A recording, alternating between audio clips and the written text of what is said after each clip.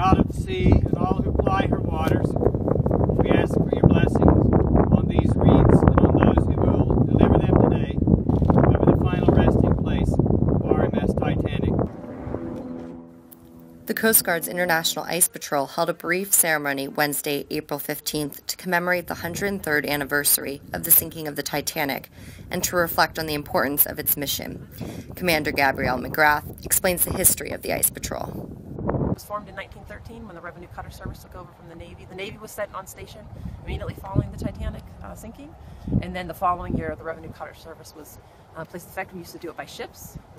Ship would go out, basically stay on station with the southernmost iceberg and broadcast warnings to ships in the region saying where the iceberg was located.